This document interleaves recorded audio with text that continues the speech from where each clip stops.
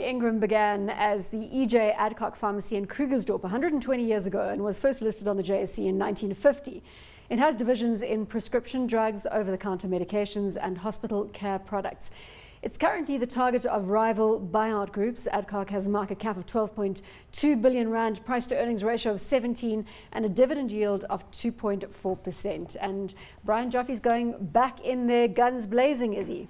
Well, let's get to his bid in a moment, but let's just go back and preface the business. So as you said there, very good OTC brands, that stands for over-the-counter, things like Myprodol and Panado and the likes.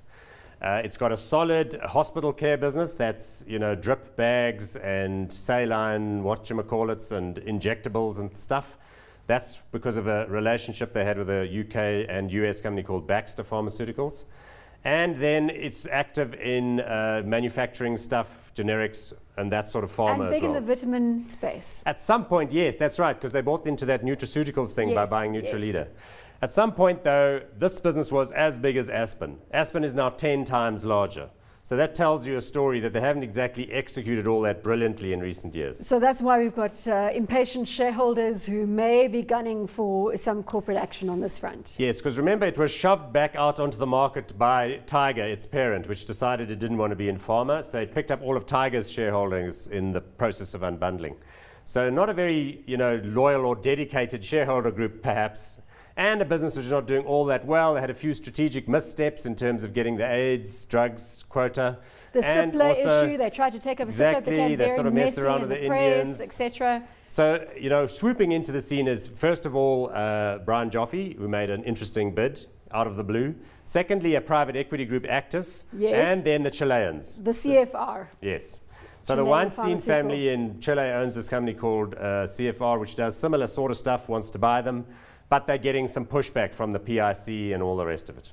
Now, the CFR CEO was on CNBC just a couple of days ago. Exactly. He was chatting to the media in general. Trying to get, and he's saying if he doesn't get the support from the government, he's walking away. It's a 13 billion rand deal.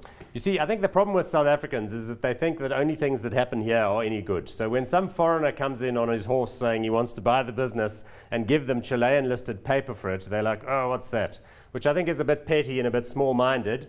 Having said that, the PIC, I suppose, prefers businesses that are run by South Africans in South Africa for the benefit of its pension holders. All right, now I want to come back to Brian Joffe, because you said we were going to get there. And what is going to happen? Because I don't know. I was going to ask you what's going to happen. I don't know. You're the one who gets the messages from Brian Joffe.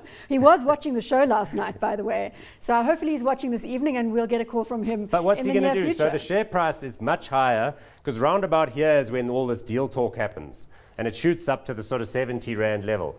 So the question is, if the Chileans are going to get irritated and leave, and if the private equity bid is sort of a bit wishy-washy and conditional, and if Bidvest doesn't want to write a big check, is the share price going to go back down to 50 rand a share? There's one thing that I know, and I think that you should follow this as well, and that is that you don't underestimate Brian Joffe.